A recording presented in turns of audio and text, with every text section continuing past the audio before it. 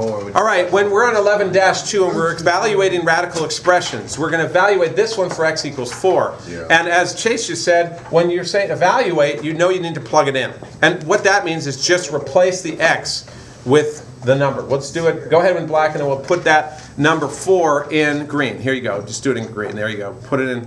We put it in a bracket. Remember, we create a pocket, and then we put it in the pocket. The 4 in the pocket, minus 12. And then you just go from there. 3 times 4 is 12. You get the square root of 12 minus 12, which is the square root of 0. Square root of 0 equals what, Mike? Good. So that's equal to 0. That's one good thing to know, that the square root of 0 equals 0. Okay, this one is number 4. It's the square root of 3y plus 12 for y equals negative 5. We simply plug in negative 5 for y, and we get negative 15 plus 12. That gives us the square root of negative 3. Well, now what do we do? What's the square root of a negative number? No, you can't do it. You can't have the square root of a negative number. By definition, this has to be positive. You can't take a square root of a negative number. So write no solution. No solution. Or you can also put it's not a real number. Put not a real number. Now, why do we say it's not a real number? Because now we're talking about numbers. Because actually there are, if you extend the number line to include imaginary numbers, then this will have a solution. But for now, for what we're doing in this course, we're not dealing with imaginary numbers. This is not no solution, or it's not on the number line. It's not a real number. Okay, for all intents and purposes. Well, we're not really going to go into that, but basically, imaginary numbers, what they did is take the number line, and what they asked themselves at a certain point is, well, okay, we don't get solutions on the real number line. That's not enough for us. We need to create a system of numbers that will allow us to deal, or complex numbers that will allow us to solve problems when they are like this. And so they created a system of numbers, literally, that would allow you to solve this and allow you to find its roots and do all these things. And that's what imaginary numbers are. Again, we're not going to get into this course, but just so you know, what's really important to take from this is the fact that numbers, you basically take numbers as they are. As a kid, you think, oh, all there is 1, 2, 3, 4, 5, 6, 7, 8, 9, 10. And then later you get the concept of 0. And then later you learn about integers, and you think that's all there is. Well, don't you understand that numbers can be created? Number lines can be created. There's alternate universes here. And each number line, the real numbers are just one universe of numbers. All right? So that's kind of the idea. Basically that your mind can create and go beyond the sphere that you know. Never accept what you know and see and what you've already learned as being the only thing. You need to challenge yourself continually to ask questions. What's beyond? What's beyond this system? Can I create a new system? What's out there that's different? It's a metaphor for life. It's not just mathematics. That's why math is important. It challenges you to think, and to think beyond the number line. Think beyond, out of the box, and challenge yourself. Let's talk about this. This is asking you what values of x will make the expression a real number. Well, a real number includes not only rational numbers, but it also includes irrational numbers. Remember that. So you can actually, it's a little broader than what we talked about before. Because you can actually have x equal to 2, you'll get the square root of 10. Go ahead. And even though the square root of 10 is probably irrational, it's still a real number. So you get square root of 10. Irrational, yes, but it's still a real number. Can you just close it, David? Irrational number, this is a real number, okay? It's irrational, but it's still real, okay? All right. Good. Let's take another one. What about 1? Well, how about this? Are there any numbers that will make this not real? Will this make this... Any negative number. Any negative? How about negative 1? Absolutely. Negative 2? Absolutely won't work. If x is equal to anything negative, you're done. So our answer to this question is what? What values of x will make this expression a real number? Any positive number. That's right. The answer to this is x greater than or equal to 0. That's your answer. X greater than or equal to 0 is your answer. So put that in a box. Any number you pick that's greater than or equal to 0 will make this expression a real number.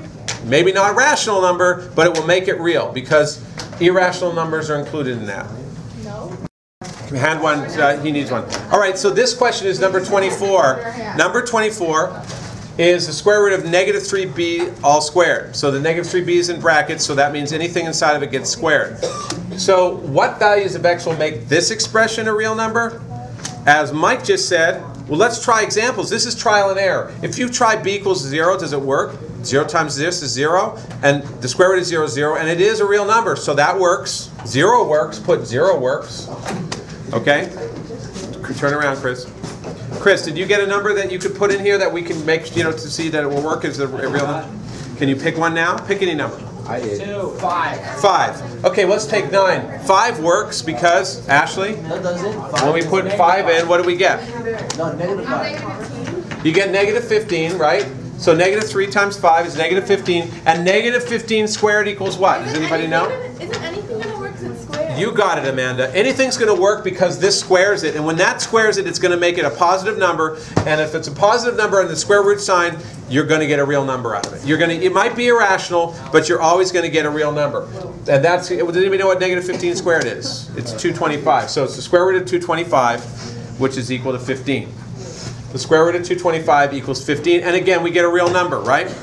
So what is our answer for this? What's our actual answer? What do we finally put down to answer what values of x will make this expression? We put all real numbers. Put all real numbers. You can just do the R, exactly. You can write all real numbers, or if you're pretty quick, you can do this symbol, which is a R with a double kind of edge to it. Put all reals like that. Like this. Have you done it? No. Okay, here. Like that. This is a symbol for all real numbers, and that's all you need to put to indicate that that's the answer. When it says solve t squared equals 49, how do you solve for t? Remember, you've got to isolate it and get it down to t. But how do you get t squared to be t? You could use your brain. Square root. You square root it. Good job. Nice one. In green. Good job, Melissa. Put a square root sign there. Now, if you square root one side of the equation, what do you have to do to the other? You got to square root the other side. There you go. So this means that t equals. Now, what's our answer here? Be careful. 7. 7? Is there 2 answers or 1? Because 7. plus or minus 7. And you write it like this. Plus Oh my God. and minus, that's right, 7. Plus, with a little minus underneath it, 7. Okay? Because, give me one of those, black one. Because 7 times 7 equals 49. Or negative 7 times negative 7 equals 49. Both of those are true. All right, now in number 39, we've got, it says to solve the square root of 144x to the 8th over 36y to the 6th. First of all, you notice, first of all, there's a rule that will help you if you need it, is that the square root of this whole thing is the same thing as the square root of the top over the square root of the bottom. So first of all, let's get that straight. Let's put equals the square root of 144x to the 8th, square root of 144x to the 8th, and then over square root of 36y to the 6th. Right? Now what do you notice about this? Now once you understand that step, this might look, it might look a little easier. Oh, I remember this. Does anybody know what the square root of 144 is? 12, right? So what about the square root of x to the 8th? X to the 4th, right? Because x to the 4th times x to the 4th is equal to x to the 8th. So it equals, that equals 12x to the 4th over 6y to the y cubed. 6y cubed. And we're not done yet because we have to simplify the fraction. So that equals 2x to the 4th over y cubed. So you got to make sure you do that. 2x to the 4th over y cubed. Wait, why are you doing 2x 4?